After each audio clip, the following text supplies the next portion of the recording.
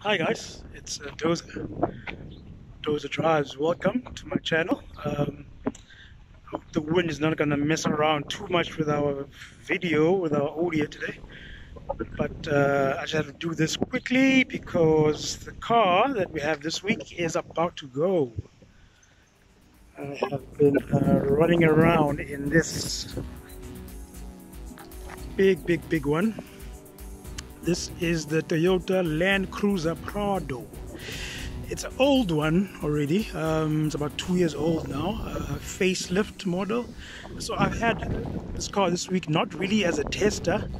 I already tested this car 2 years ago, but just as a an experience, just to see the car again and be reminded of what Toyota can do in terms of the mix of reliability and robustness with luxury and tech. It's not the most fully kitted car that in terms of all the safety tech that you find these days, but it's up there. It's relevant still. What can we say about this? So this is a Land Cruiser Prado VXL. So the L here doesn't really stand for the length or like an extended wheelbase, but L is for luxury, I would say. Really neat vehicle. Just as a little aside, these plates, I made these plates, but this is the only vehicle that I can use these plates on. All the other vehicles have the long horizontal plates. They're supposed to fit on there, but like the horizontal ones, they should be fitting on there, but I don't know. Toyota and their design, they use the square plates at the back here for the Prado. It's there's nothing much to highlight outside. The taillights LEDs now, and then there's a new like a gloss black surround. New wheels. New wheel design, they've gone bigger or anything. Still the nice 19s. The car has air suspension, so even with the reduced profile of the tires there, the car is actually very soft in its ride. What they've changed also at the front is the grille, just the grille pattern, and the most significant is the headlights. The older one had a bit of an extension here for the headlights. Now it is gone. Now it's more horizontal and more extended to the back there. Let's jump inside and see what's what. Let's start climbing here at the back. You've got your bench seat. These have a 60-40 split, and they recline, so you can different angles here for the backrests. The car is a 7-seater. There's 2 more seats at the back here. Let's just show you quickly.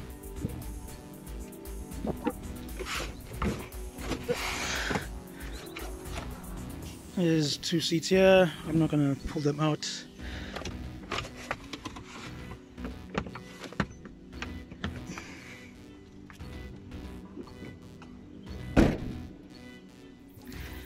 But to just fold flat the middle bench, it's as easy as a tug. Okay, someone was reclining here at the back a bit too much, but anyway, we've also got armrests, center armrest with a cup holders. My son uses that armrest as a baby seat, little booster. Also at the back here, the guys at the back have their own climate control. It's a single zone. That means it's one temperature for both sides of the back. But they've also got heated and cooled seats here at the back. The outer seats are heated and cooled. Alright, stepping into the Prado, and first thing that an owner would experience is, in terms of luxury, is this comfort access for getting in and out of the car. The steering wheel just goes away or comes forward depending on what you're doing. You're turning the car on. This is pretty cool. You turn it off, goes away. So that's a pretty neat a feature for this car.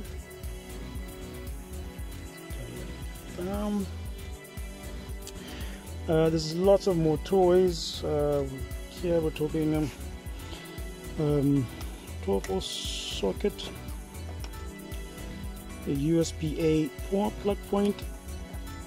There's more at the back. No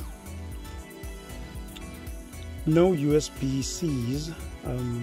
As I said, that there's lots of tech here, but it might not be, the latest stuff. But hey, I'm not complaining. I don't have any gadgets that need USB-C charging plugs, so that's all good. You've got heated and cooled seats for the driver and passenger here at the front. In terms of driving modes, you've got eco and comfort, normal mode, sport S, and sport S plus.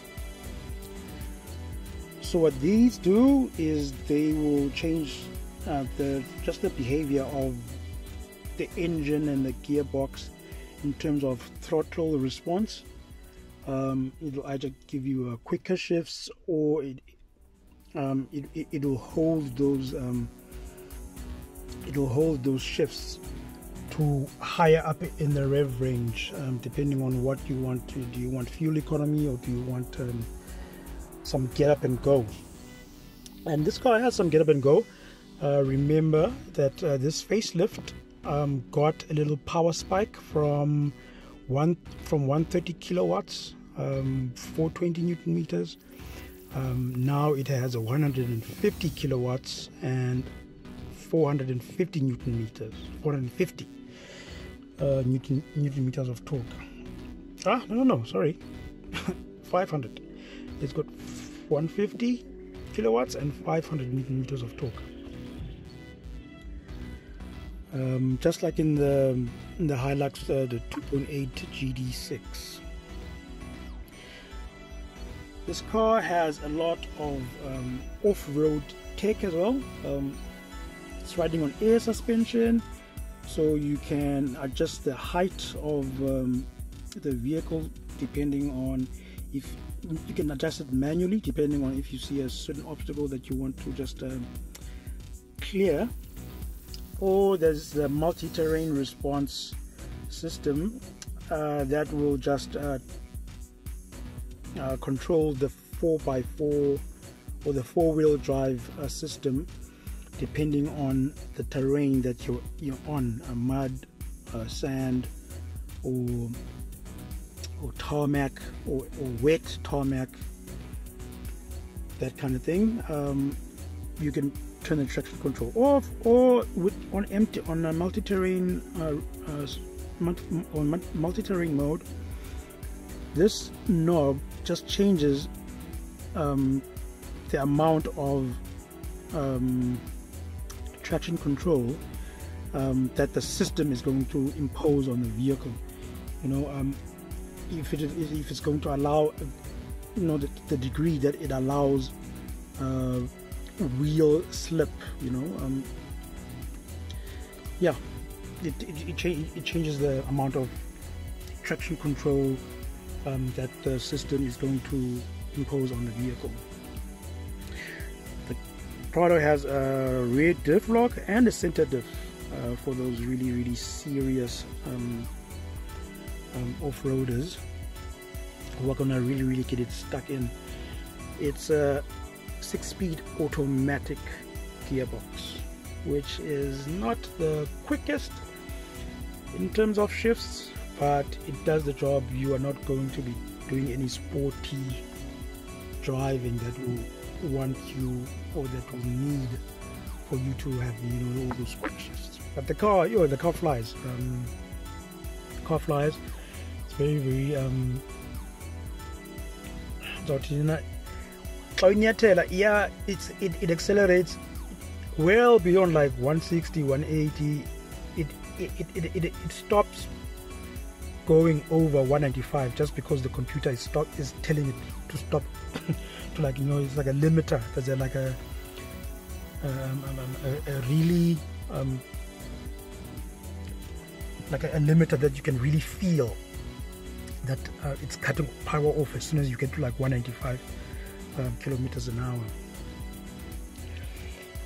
What other nice tech you've got here? You've got dual climate control, and from here at the front you can also control the rear. You can also control that the rear climate control zone at the back. The car comes with sat nav. It's got Apple CarPlay, Android Auto connection that you can connect your Apples and your Android phones. Steering wheel, nice and comfortable. I don't like this leather, and then there's wood here.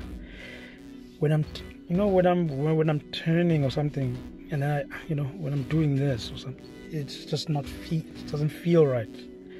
The one time I've got grip, and then all of a sudden this slips, and then the car doesn't now keep the circle, the turning circle that I'm dialing in, you know. You've got electric folding mirrors that you control there. It's got auto headlights, auto dim and high beam. You can wash your headlights as well. It's got headlight washers, and you can change the level of the beam in front of you.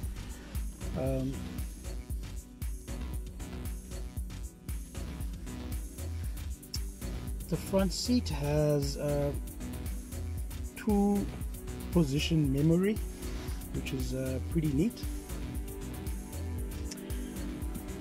And you can just control. So this car has a 360 degree. So this car has a 360 degree camera, and you can just at any point just press this view button, and it'll give you options on which camera would you like to look at. If you like to look at all the cameras, or one of the cameras, maybe the left wheel or the right wheel or the front, it'll show you that. Idle up, I never used this button, but I'm thinking it's for just to get the car warmed up quicker in the morning. Sort of like a choke. remember the choke back in the day? I'm guessing that's what it is. I never used that function. Cup holders here, a little hiding tray here. Not even a phone fits here. I don't know what you're gonna put in there. And yeah, you got your nice glove box there, good space, and a moonroof, sunroof, moonroof. It's the same thing. Not a panel like everybody would want. Another cool feature for the Prado VXL is a fridge right there. So this is a fridge for your drinks, your non-alcoholic drinks. I know 4x4 people and their drinks out there in the bush. I'm not sure it's gonna be soft drinks, but yeah, this car is very